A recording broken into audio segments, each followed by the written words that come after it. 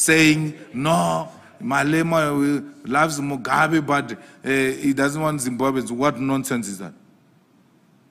I said, there is no one who's going to send Zimbabweans to the border when the EFF is still alive. No one. Not Mapanti, Tiara, Sangor, they are going to take people to the borders. No one can take anyone to the border. We are here to defend our Zimbabweans. They are at home when they are here. The colonial clerks are not happy. There are very few men and women in South Africa who can stand to the white men. Very few.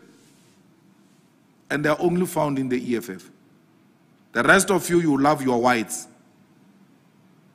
We have no problem with them.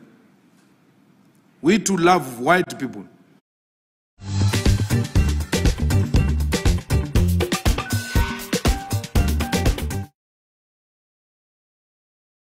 But we don't like white supremacists. And those who subscribe to whiteness will teach you a lesson. So everywhere, that program is continuing, by the way. We are not going to stop. We are saying no Zimbabwean must be chased away. Strike for a balance so that our people can work together.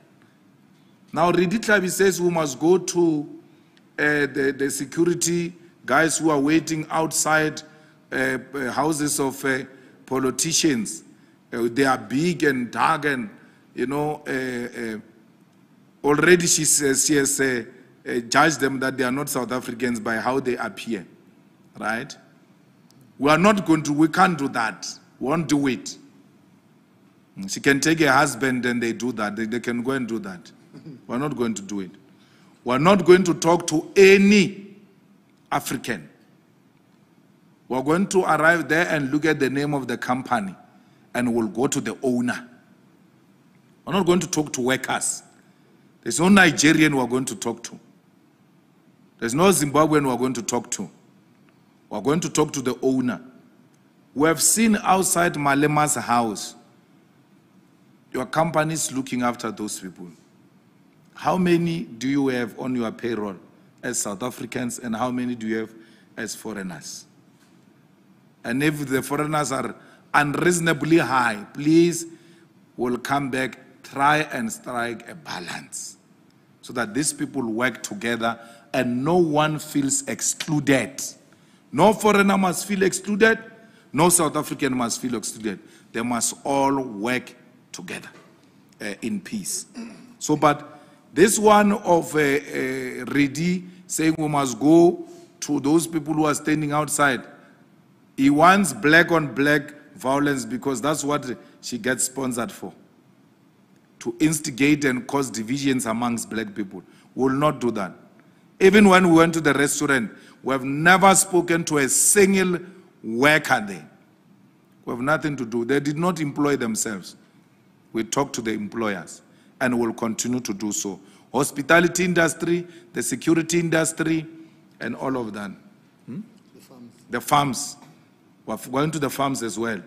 Because the farms are higher, even illegal foreigners who don't, illegal in a definition of this thing of papers, because they don't want to pay them. They hire them, and then from there, when it's time to pay, they set police on them. Or there are people here without documents, attack. And then that is an exploitation. We need to defend our workers, especially our African brothers and sisters who are working in these farms without being paid because they do not have papers. That's what we seek to achieve. Write every nonsense you want to write about me. And say like that Justice Malala with a speech impediment, saying, no, Malema loves Mugabe, but he doesn't want Zimbabweans. What nonsense is that? I said, there is no one who's going to send Zimbabweans to the border when the EFF is still alive. No one. Not Mapan.